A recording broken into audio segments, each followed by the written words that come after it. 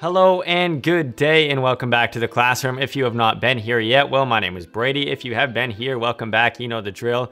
You should probably hit that subscribe button. But I honestly am so excited about what we've got going on here today. So I am honestly wasting zero time getting into it. Pretty much in a nutshell, Sarah asked me again to beat her in Scrabble, as I always do. So I thought, why not set out to make a beautiful candlelit scene, because I wanted to teach how to light a candlelit scene because it's so difficult to light for a source that is so natural and ambient. So without further ado, I think it should definitely be appropriate for things to be candlelit, and let's dive in. Now let's talk about camera setup.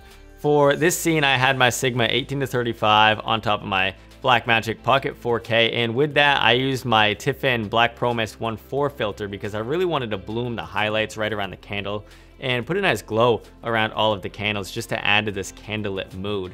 And then before we add in any lights here, let's talk about just the characteristics of candlelight so we can really replicate it as best as we can. So candlelight, it's natural, it's ambient. It's not gonna spill throughout the whole room. It's really gonna stay isolated in this one area. So there's that. And then also naturally, candlelight typically flickers quite a amount, at least with any kind of movement or breeze. So the two key points that we really wanna cover here to nail down this candlelit look is that we want it dim and not to spill throughout the walls, and we really want to control our light to an isolated location, but also we kind of want to replicate that flickering pattern in a way that looks natural and not artificial.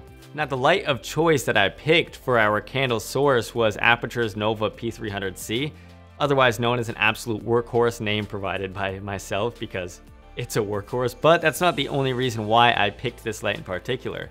I picked it because panel lights are already softer than single source lights. They've got a larger spread or a larger source, of light, so it's gonna be softer and we want soft candlelight. So I chose it for that reason, but also a lot of new LED lights will have this, but Aputure has a candle mode or a fire effect mode similar to what's going on here behind me.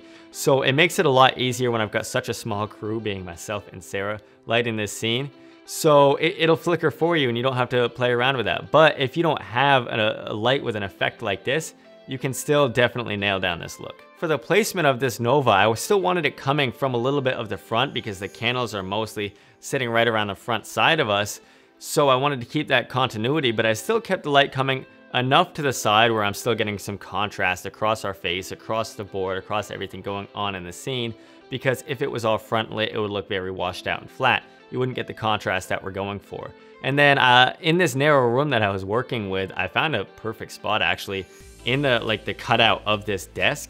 And I just placed the Nova on the floor there, shooting into the room from there. And that actually worked in my favor because the desk kind of blocked out any spilling of light on the walls and in the rest of the room. But if you don't have a perfect desk for this, you can use flags just to kind of block in that light so it's not spilling anywhere else. And then even though this panel is very soft by itself, I wanted to add in a little bit more diffusion just to cut out that harshness once more. So I put just some diffusion right in front of that cutout in the desk, and that softened things up significantly. But also I didn't want it to be sourcey on the floor. Since the Nova was on the floor, the brightest point is going to be kind of raking across that carpet.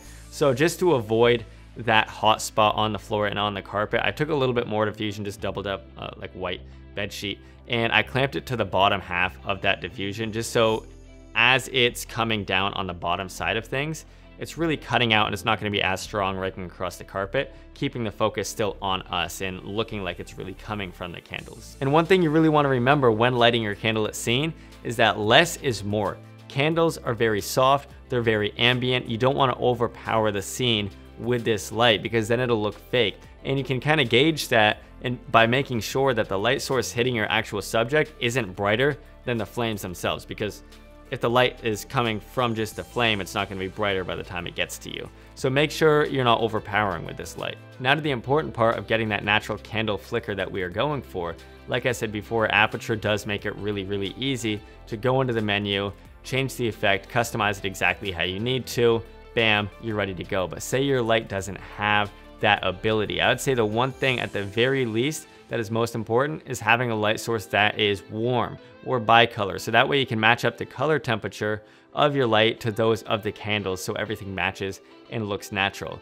But say you've got that, but you don't have the ability to have effects on your light. Well, one thing that you can do is either just simply, if you've got another body on set, you can just adjust it. You know, dial in the exposure or the output of the light a little bit up, a little bit down, and just play around with it at random because candles are random. Or another thing that you could do is wave some diffusion or something like paper, anything that might be kind of translucent in front of the light. So that way it's not completely cutting out the output and it's like on, off. It's more of like a random, like little bit of exposure, a little bit less, a little bit more, you know, it's back and forth like a candle would be bouncing around. So with this one light in place, you've got a fantastic candlelit scene, especially if you're working with limited lights. You could walk away from it and be very happy with it because it looks great.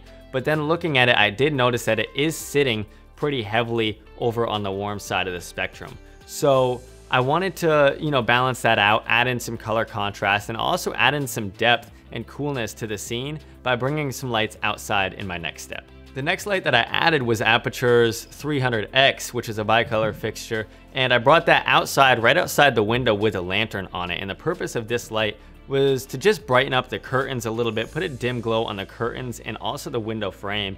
And using the lantern did a great job of softening the light. So it's not a hard light coming in, splashing on my shoulders, everything else, spilling a bunch of cool light into the scene. We want to keep that ambience in there, but just enough to add a glow to the curtains and to the window. And when I tell you it was freezing cold, I mean it was freezing cold. I will say it's absolutely freezing out here. So you guys better like this video. So dress accordingly, my friends, because I did not. But luckily I only had to go outside once or twice because Sidus Link saved the day and I could control all the lights from the comfort of my candlelit home. But with that 300X in place, I started to ask myself, well, if there's a light source like the moon that's out there that's shining a nice ambient light on the curtains and on the window, why can't I see anything else that's outdoors? So I wanted to add in one more light that's shining on the trees that you can see through the window, and that really adds a lot more sense of depth. So now it's not just us and the floor and the black window.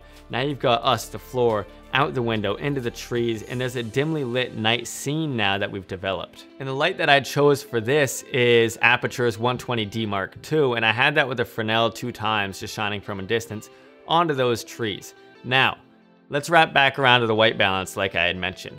This 120D is stuck at 5600 Kelvin. It's a daylight light source. So I matched up my 300X to be the same thing right at 5600. Now where white balance really comes into play is here. And since the candlelight sits right around 2000 Kelvin, it's very warm, and I knew that those other lights were 5600 Kelvin, I knew that I needed to find somewhere in between to the point where those lights still stay warm, but also our cool lights outdoors still have that cool bluish moonlit feeling that we're going for.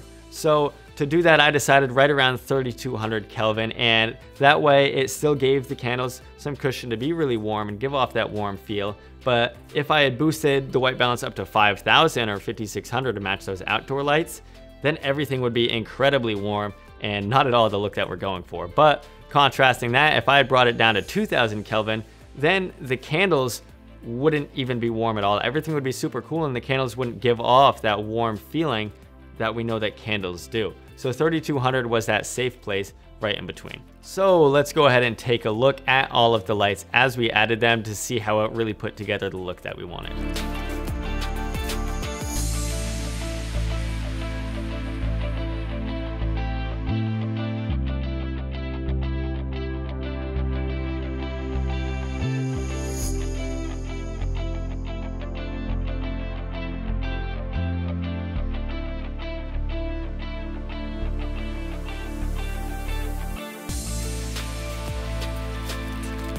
I do hope that this candlelit scene really does encourage you to go out there, make your own candlelit scene or fire scene or something similar, because this excited me a lot. I had a blast doing it. It was a really fun time. But that is all that I have for you guys today. So until next time, please stay warm, cozy, and candlelit, and I will see you, well, next week.